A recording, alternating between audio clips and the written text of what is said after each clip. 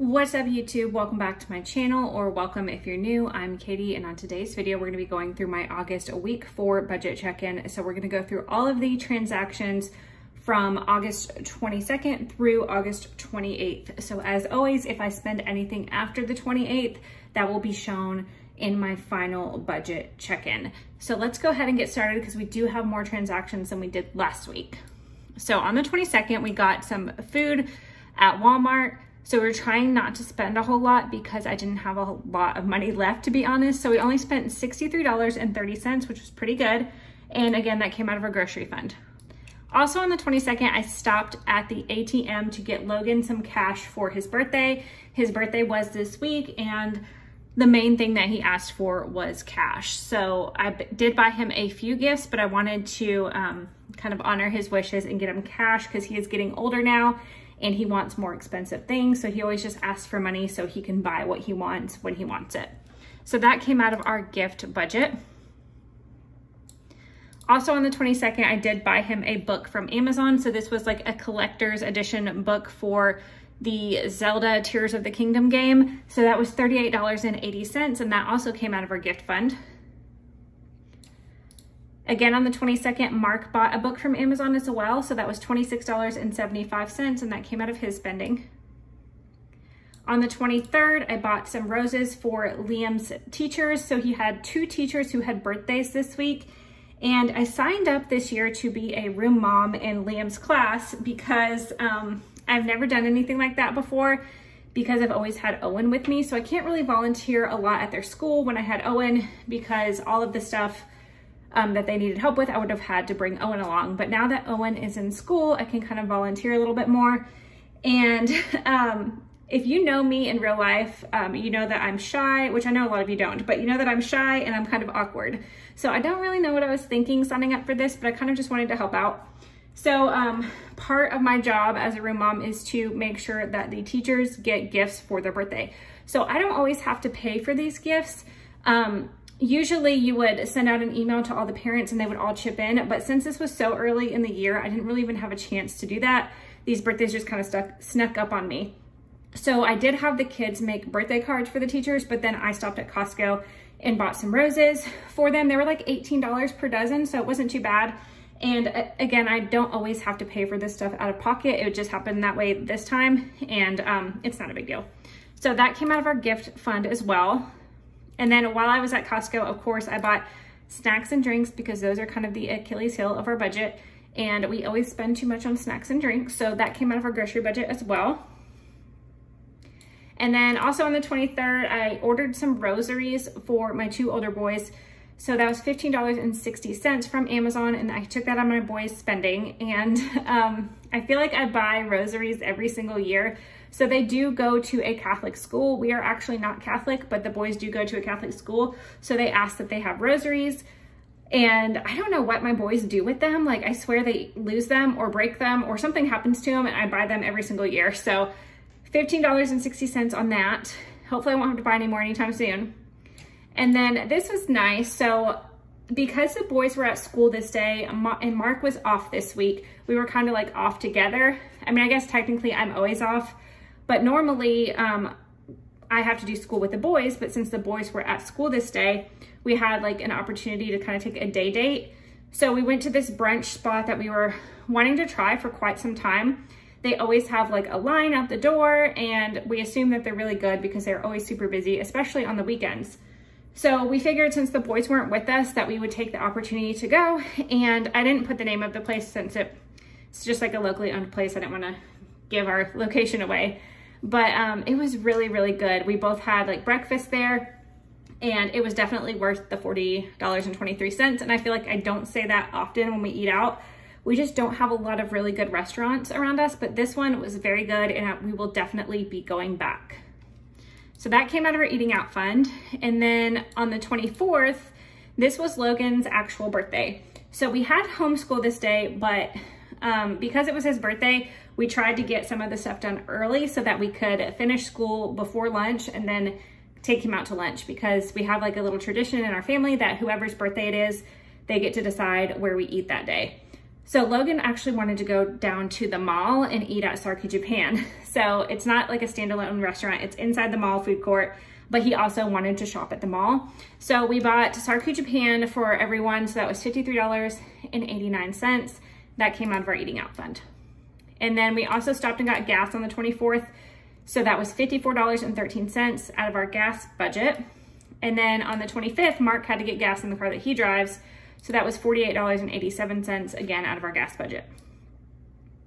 On the 26th, I paid the boys for their chore money for the week, which they did not do very many chores this week. I think it was just kind of an odd week because Mark was off, so we're just kind of off of our schedule.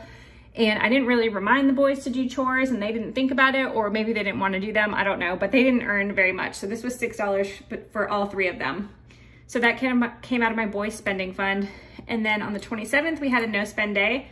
So that was nice. And then on the 28th, we got dinner at Chick-fil-A. So that was $33.99, and that came out of our eating out fund. So now we'll go look and see how much money we have left in all of our budget categories, or in this month's case, we'll see how much we are over in all of our budget categories because we did have a lot of overage this month. All right, so our first fund is groceries. So we started with $1,500 for the month, and we actually did really well in the last week. We spent $171, and I knew we didn't have a lot of money left, so we were trying to stay within budget. We did go $1 over, but honestly, that's not bad. I'm not mad about that at all. If we could be just $1 over every single month, I'd be fine with that. So I'm very happy with how our grocery spending went for August. For gas spending, we spent $104 this week, and we are now at $32 over budget for the month. And I kind of knew that we would be over budget last week because gas prices are going up, and then we're also driving more than we were in the summer months, and I didn't really plan accordingly for that. So we did go over budget, but it will be fine. Luckily, Mark has already received both of his paychecks for the month as I'm filming this video. And we did have a little bit of extra income. So we have enough to cover all of our overage. We don't have anything extra beyond that really, but thankfully we do have enough to cover all of the overage in our categories. So it's gonna be fine, but it just sucks that we were over so much, but let's continue on.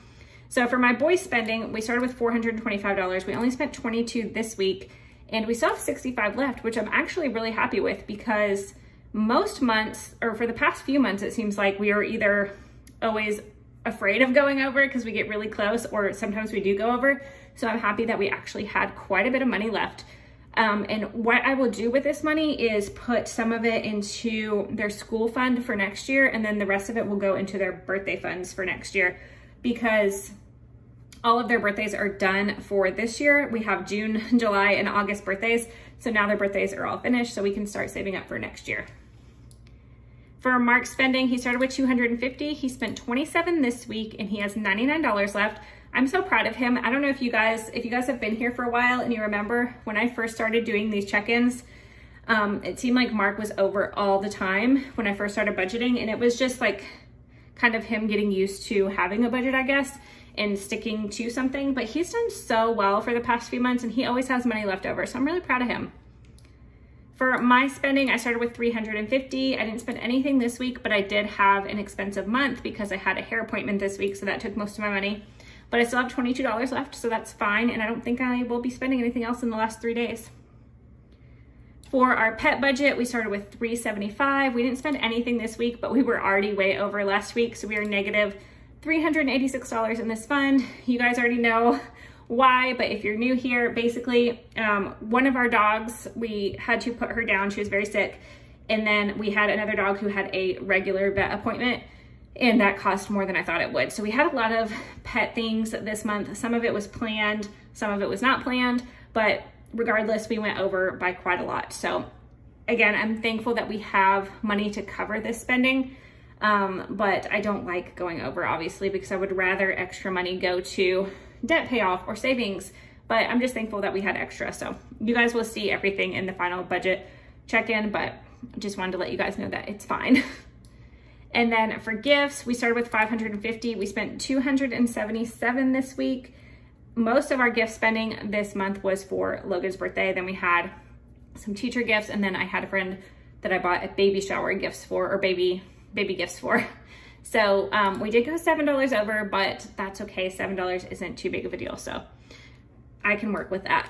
For eating out, we started with $263. We did have a bigger eating out week this week, so we spent $129, but we didn't spend anything the first 2 weeks, and we didn't really spend much the third week.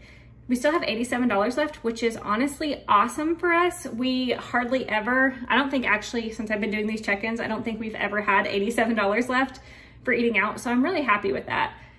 If we could do that every month, that would be great. For miscellaneous, we didn't spend anything this week.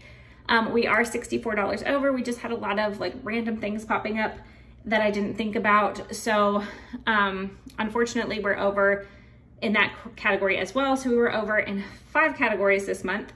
That's not the best, but in total, we spent $730 this week. So we definitely did spend more this week than we did last week.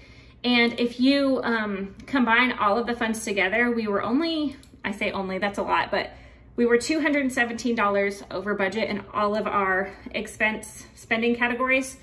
But, you know, some of these funds where we had money left over kind of made up for the funds where we went over. So we weren't as over as it looks like we were. I don't know. We still, $217 is a lot to be over, but again, I have money to cover it, so we will be fine. But I hope you guys enjoyed the video. Please give it a thumbs up if you did. I really appreciate you guys, and I will see you in the next one. Bye.